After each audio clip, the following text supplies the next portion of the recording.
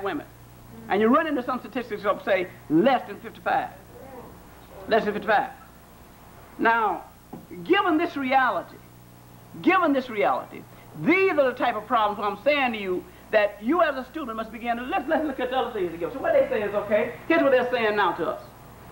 They're saying, those of you who are making it, those of you who have PhD from the University of Chicago and the head of mental health centers, you got it made. It's a class struggle now. Class.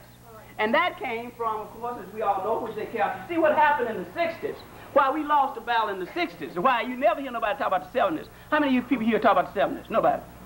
Everybody said, boy, in the 60s. And here we are in the 80s. You know what I mean? You know, nobody talk. Because in the 70s, those whites regrouped and wiped us out.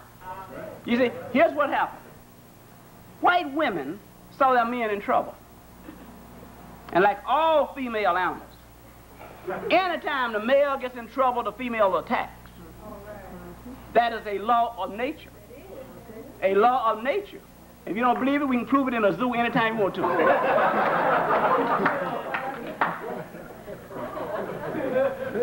Now, what happened, white women came out and captured our women and convinced us that white women were not as racist as white men.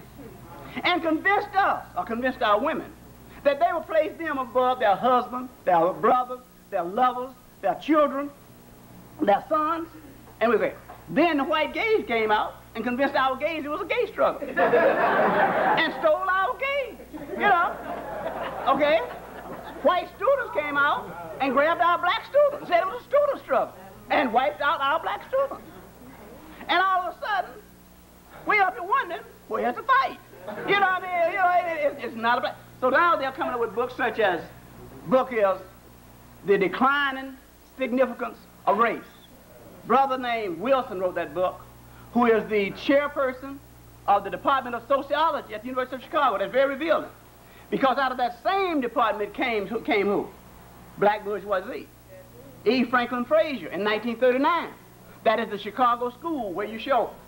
So what Wilson is saying, this brother wrote this book, The Declining Significance of the Race. And race is declining in significance, and now class becomes important.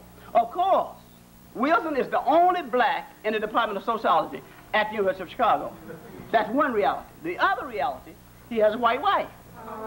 Now, race declines every night for him. You know, and look, I mean, that's what it's all about.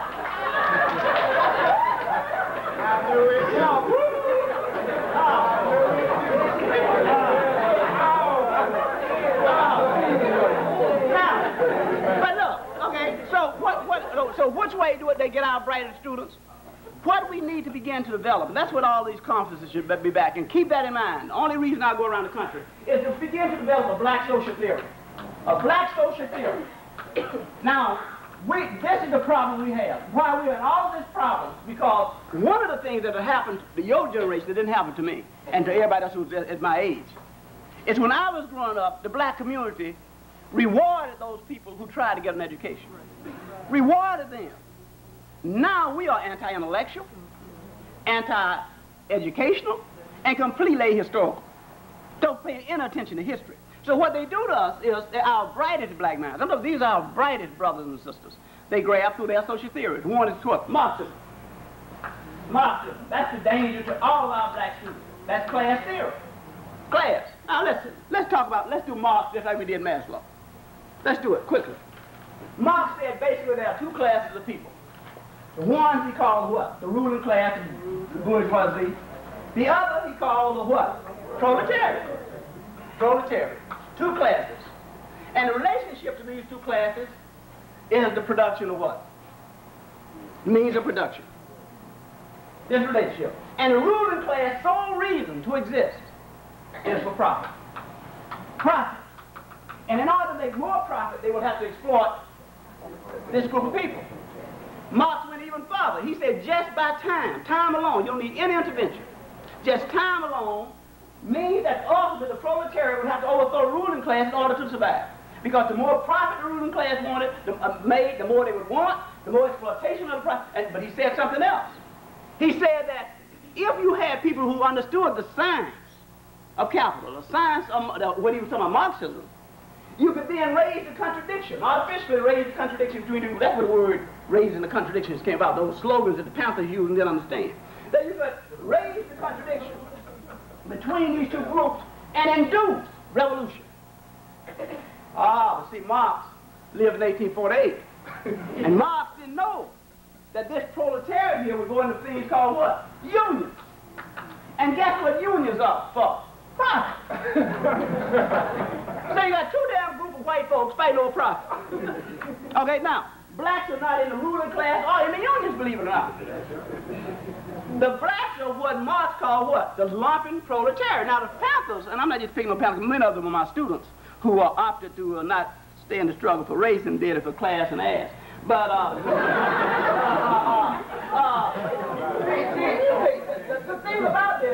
the thing about this here is that what even the Panthers start calling us what? Lumpen. The lumpen proletariat. Guess what Marx said about the lumpen proletariat? Marx stated that the lumpen proletariat was not a potential revolutionary force. So even Marx said that. So because they're what? They're not parts of the means of what? Production. So if you admit that we are lumpen proletariat, you cannot say you're a Marxist. Not as a black person, unless you need my professional services. You simply can't do that. We can. I tell you, we know Naeem and I, we got this thing going. I always say, the one contradiction in the black community, and I'm very serious about this. I know stuff I say sound funny. I'm very serious about it. Is that we have no contradictions. That's the one contradiction. There are no contradictions in the black community. And that is because, again, the thing I'm talking about, mental side. Let me move on here. Okay, so that takes care of Marx. Okay, let's talk about Freud just for a minute. See, Freud, I think you all should study Freud. Study Freud, because see, Freud took the position that there were differences between blacks and whites, and he didn't put no type of value on it. He put the value on the Europeans. Here's what Freud says, and says it clearly. Read him clearly. He said that the white race, he was very clear about it. Very clear, the Europeans. He wrote it very clearly. And he wrote all about Africans, that Africans seem to have a different type of personality. He said the Europeans are motivated by two genetically determined irrational drives, namely sexuality, and aggression, which he called the death instinct and the life instinct, and constant battle. And Marx says since these are genetically determined traits, that they have two genetically determined traits, sexuality and aggression, that society had to be developed in order to set certain rules, in order to set certain type of condition from spontaneous, spontaneous expressing themselves, therefore threatening the life, threatening the species. He wrote that clearly, and that is why if you try to expose black folks to analysis really means, that's what he meant. You have to see. It's only about 4 things you can do to a person in therapy. Just for those of you who want to go on, I hope you do, because this is fight for the mind. I'm just giving you. There are about 4 things. One thing you can do for blacks in a mental health center, anywhere else, in this room, is that you can leave them alone. I mean, that's the first thing. And many of them would be better left alone. Better leave alone. Second thing you can do, however, is to do what? Give them support. Give them various support. Give them support in such a way, because what they're doing is needs certain of your professional skill to give them support. The third thing you can do, of course, is you can re-educate. You can re-educate means that their learning patterns, the way they address themselves to their life is inappropriate, and you re-educate. The fourth thing is possibly you might be able to do, and that's where Freudian psychology came in, psychoanalysis. It's completely restructure the personality. Literally give the person a new personality. And so Freud took the position that Europeans would have to be sent through psychoanalysis in order to try to contain these natural drives. Now, right away, you don't have to be no genius to understand if these are natural drives, how difficult it is. So when you see what Harold was talking about is somewhat an error. This is what is so difficult. See, what you are and all of us could fail to believe is there's some inconsistency with white people's theory and their practice. It is really not. It's really not. Now we get to your other one that all of you. Okay, that's Freudian. You can question me in depth of it. That's Freudian psychology. You learn it well enough and get a PhD in almost any country, in any university in this country, if you learn it well enough. If you learn it well enough. See, the whole process of getting through universities in this country is expended effort. Expended effort. Listen, that's all. And medical school is the easiest. Everybody's raving over Morehouse in medical school. Do you know what a black doctor does? He's a slave. Our black doctors are some of the most dysfunctional people you want to see. They never come out of those clinics. They come into their offices every day and hear 200 women, a gynecologist. Here, 200 sisters looking at them. And believe it or not, they do not treat those illnesses that they scream in. They treat the sister. And you can, I'm just showing you, this is another lesson. I'm off marketing now. I'm going in to talk to you about medicine.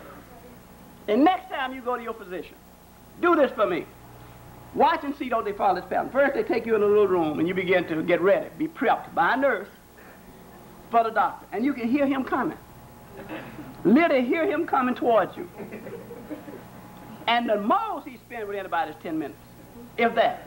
And as he comes in, he's going through his ritual. How are you? If you knew, why the hell would you be there? I mean, you know, oh, this and that and this and that. And all the time touching you and feeling you and, oh, yeah, you know, and writing the same prescriptions for you he wrote for the other 5. But let me tell you, what he's doing, he's treating the person. And that's very important. Because there's no way, if you stop to think about it, there's no way anyone, if you see one medical book, that thick. But you see, what my point I'm telling you as students, don't let that deter you. If you can think it all, you need 2 things to get through medical school. 2 things. You need the capacity to study and a good memory. The capacity to sit for long periods of time and read garbage and regurgitate it. That's all. That's all medical school. In fact, medical school to me is the easiest school. Psychology, if you really, let me tell you about psychology. I'm going to go on that you all don't know. Let me just go through some of my experience. One time I walked into a clinic, so I did my training at the University of Chicago Medical School. I walked into this room, and brother sitting there, this is over 10 years ago, brother sitting there, hooked up to a machine. I'm not hooked up from the head, like somebody from Mars. Hooked up. And, you know, and I looked at him, and he looked at me, and the nurse was sitting there because it was in intensive care. I said, what the hell? You know, but I thought I knew everything about the brain. You know, me and my arrogant self. So I thought I knew everything about the brain, like many of you think you know everything they just know at 18. So, you know, and so what happened was, this was electrical stimulation of the brain. That's how I stumbled into the electrical stimulation. Just stumbled in there. I'd been reading about it. I knew almost everything about it, but when I saw it, I didn't recognize it. That's my only point. The other thing is that I'm just showing you what psychology is not what you all think it is. It's not giving people anything. There's another guy named Osgood at University of Illinois. Becomes very important now. Osgood did a lot of work with computers. But he came up with a theory called grit. They call it grit at the Pentagon. Graduated Reciprocal Initiative for Tension Reduction. What Osgood has done, he's done it a long time ago, but what he has done, he decided to treat countries like you do a personality, like you do an individual. That treat the entire country like you do an individual. And the Pentagon uses this. What this means is Graduated Reciprocal Initiative. It means what they're doing with Iran right now. What they're doing with Iran right now, it follows Osgood Law, a psychologist. Develop that. That's a psychologist. Then we have, of course, which I think is probably one of the 5 most dangerous crafters in the world. That's Skinner. Skinner. Skinner. I never tell you what Skinner wrote. And y'all just think he's talking about M&M. He wrote these 8 words, and listen to them carefully, write them down, and look at them every morning.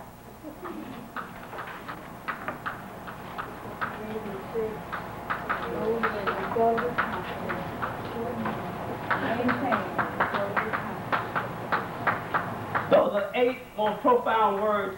See, Skinner wrote that behavior is shaped and maintained by its consequences. Listen carefully. That's why he wrote Beyond Freedom and Dignity. What Beyond Freedom and Dignity dealt with was all